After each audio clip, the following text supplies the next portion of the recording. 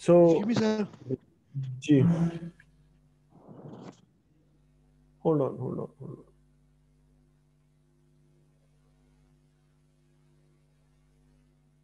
So let's look at this problem. Um, it says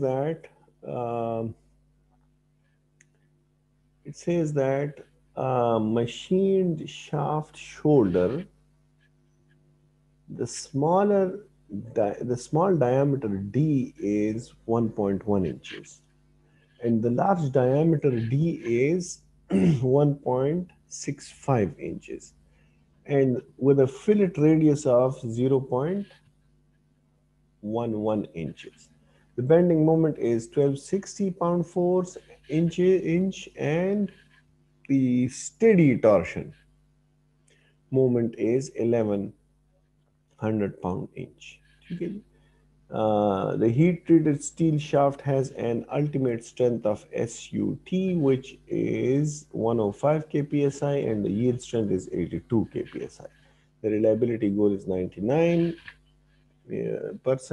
Determine the fatigue factor of safety for of the design using each of the fatigue failure criteria described in the section in which we discussed in the last class, and determine the yield factor of safety. So he also wants us to check for the yield too. Okay. The first thing that you would do is that you might have to go to some of your solid mechanics formulas, right? And that is your chapter 6 to determine the notch sensitivity factor and the um, stress concentration factor. For example, right now the data that we have the larger diameter and the smaller diameter, so which is 1.1 and 1.65. And also we have the fillet radius R, which is 0.11 inches, right? So from this data, you can go ahead and find your D by D, which is 1.65 over 1.1, and you get the D by D ratio. Similarly, you get your R by D ratio. Okay. Now, this is enough for us to use the figures that I just discussed with you when we began the class. That was A15-8, 15-9, and so on. So from A15-9, you will find your KT, that is the stress concentration factor. And from A15-8, you will find your KTS. But also, if you go to figure 6-20, there is this factor Q, and I would ask you to go to chapter 6 and look at it. Okay? Your KF is basically, if you look at equation 6-32, your stress concentration factor is actually equal to 1 plus your Q, um, which Q into KT minus 1. Okay. So from this formula, you can find your stress concentration factor Kf. Similarly, you can find your Kf as 1 plus the sensitivity factor in shear. Okay. So 1 plus Q shear into KFS, yeah, KTS, which you found from the table, minus 1. And putting the values in there, you will find your stress concentration factors KTS and KFS and KF. Now, similarly, over here, your your Excuse SE me, sir. Ji. G G. Now, so you will find your SE dash, and for SE, देखिए, when you find your SE depends on different factors, and I'm also of the opinion that you would have looked at it in your solid mechanics, that this SE will be equal to SA times SB times SC times SD times SE and so on, and uh, sorry. No, then let's not represent them with S. We will say your SE is equal to KA times KB times KC times KD times KE, and these are all different factors multiplied by your SE dash. So this will be the corrected one. For example, the effect of the environment, the effect of corrosion, and all these would be taken into account, and these are all those factors. Again, if you want to review that, go to chapter 6 and have a review of that. Okay? So you will find your SE, and it is not necessary that all your these factors are active in there. Some will be contributing towards it, and some not. So let's say that you see this is your SE. ठीक है जी.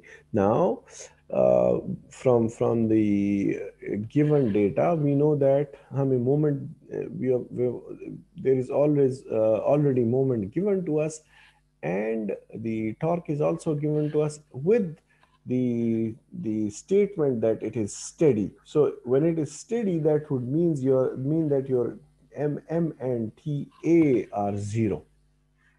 ठीक है जी.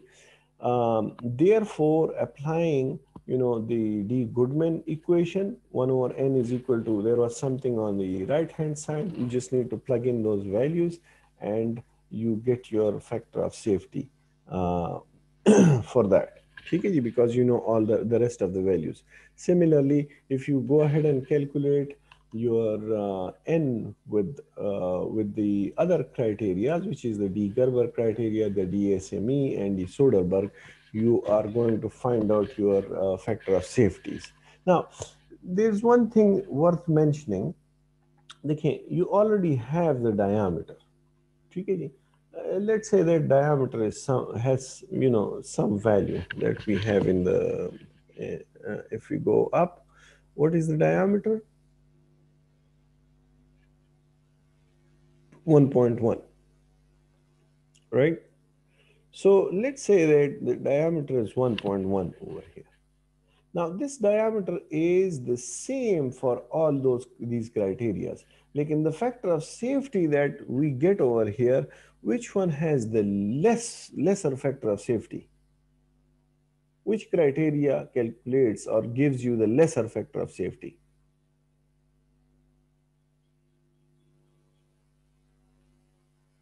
Looking at these values, which one is the lower one? Soderbergh. 1.56. Soderbergh. This means that the Soderbergh criteria is very conservative. Though the factor of safety might be up or higher, but it gives you a lesser factor of safety. Therefore, this is a very conservative approach this is going to give you, if you are going to use the factor of safety based on Soderbergh, you are going the result the resulting diameter is going to be higher. Okay?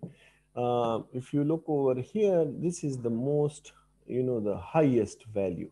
So if you calculate your diameter using the DASME elliptic criteria, you are going to get a smaller value of your diameter. Okay? Now, you can calculate your stresses, as we know that sigma a, we have already derived equations for sigma a dash and sigma m dash. Those are equations 7-5 and 7-6.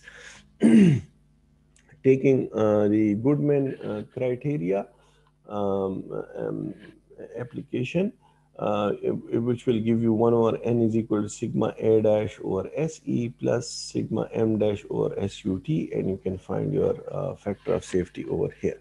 Okay? Similarly, you can go ahead and find your sigma max. And why do you want to find that? Because you want to find out, okay, what is your yielding factor of safety as he described. So yielding factor of safety comes out to be 4.5. Now, beyond this, these are alternative methods that you can also go with and find your factor of safety with that. But the first equation is enough for you. ठीक है जी. Now let's see. We just talked about again.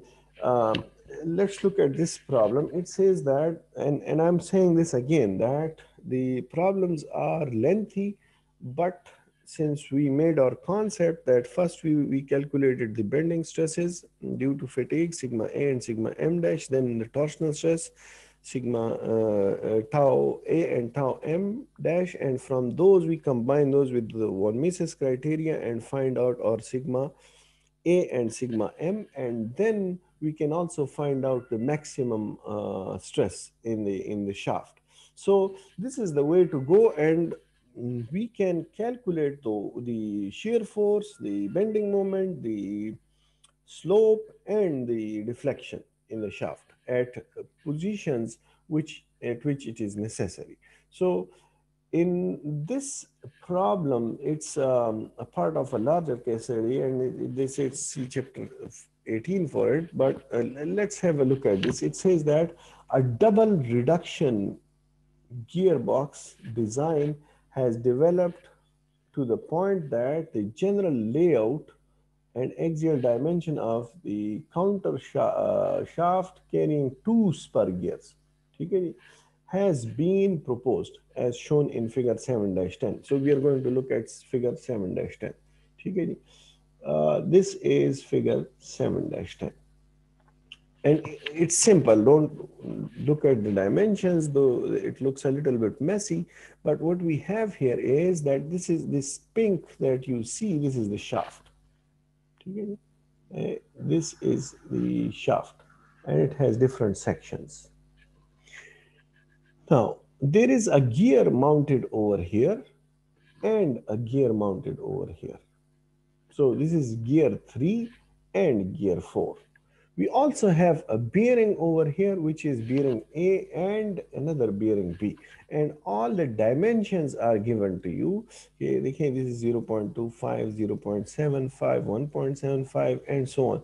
And these dimensions, which is D1, D2, these are the different diameters of the sections of the shaft.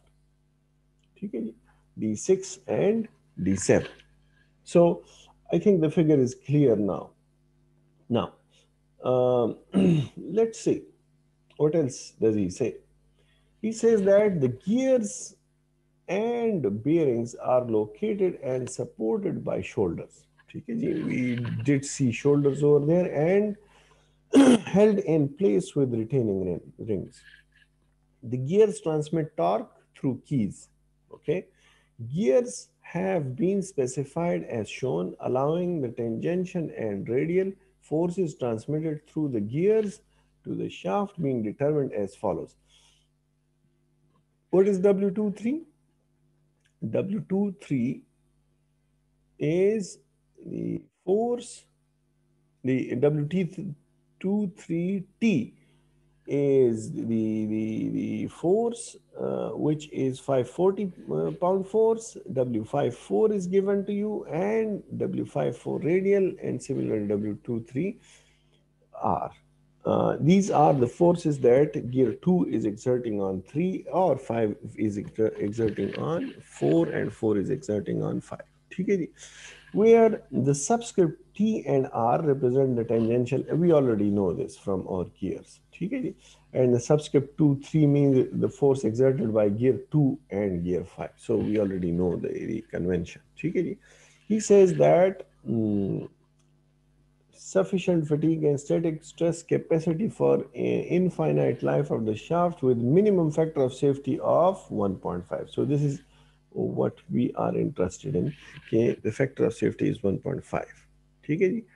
Now, so what would we do? First of all, we already know that we have a bearing over here and a bearing over here. That is the support. ठीक है जी? So, and we have a gear over here and a gear over here, which has two kinds of forces: the tangential force and the radial force. So we'll take those planes, ठीक है जी, and find out the reactions in those planes. Um, find the torque in the shaft between the gears, which is equal to T, and that is W23 times R, which is D3 by 2. So because the diameter over there is the third diameter, which is D3. So you found out your torque over there. Okay? And now you will go ahead and find your shear force, bending moment in this plane. ठीक है जी? So in both the planes where the forces are radial and tangential, you will find in those two planes your shear forces and your bending moment. Okay. Now go ahead and combine those, because those are orthogonal planes. So we know that square of the one component plus square of the second component under the root will give you the total force, the total moment. Okay. So we have basically superimposed those over each other. Now, so we have our MA and our TM, and those two we know that they are zero if it is steady. Again, now you will go and assume a general fillet radius, जो अभी हमने consider किया कि we use standard uh, values for these. ठीक है जी?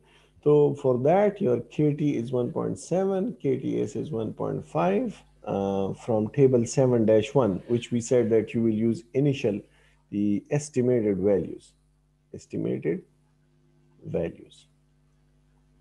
ठीक है जी? To determine the diameter.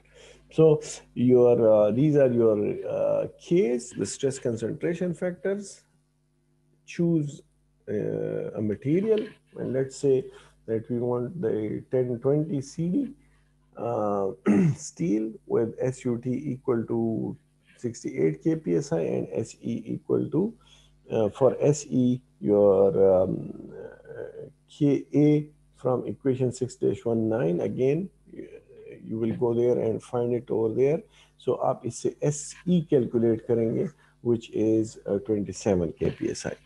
Now using the criterias, let's say we use the D Goodman criteria, and from the D Goodman criteria your diameter आपके पास आ जाएगा, which is 1.65 inches. ठीक है जी? Now all estimates have probably been conservative, so select the next standard size below 1.65 inches and check D, which is 1.625. So he's saying that since we have used a conservative approach, therefore we can just choose, let's just take 1.625 is the next diameter that we will choose, the next standard one.